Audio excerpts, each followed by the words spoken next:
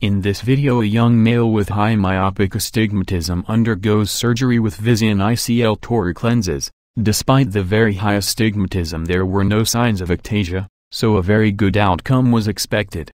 The Visian ICL is one of the most widely used phakic intraocular lenses. Proper loading of the IOL requires a step-by-step approach. The provided cartridge is first filled with BSS and then a thin filament of dispersive viscoelastic or methyl cellulose is added. Then, using the plunger tip, the lens is removed from the vial. Be sure that the convex face of the lens is facing upwards, as this ensures correct positioning of the lens in the cartridge. The next tricky step is to place all four haptics in the cartridge. The soft and somewhat elastic properties of the lens tend to make it bounce, but you can use the plunger tip, or non-toothed forceps, or even the thin lens manipulator to ensure that the haptics are correctly placed in the cartridge bay. The lens forceps is used to grasp the lens between the two leading haptics, and then it stays in position while the cartridge is moved away in order to bring the lens through the barrel area. Now the plunger tip is attached to the injector, and the cartridge is also connected. Finally, the ICL is ready for delivery. Now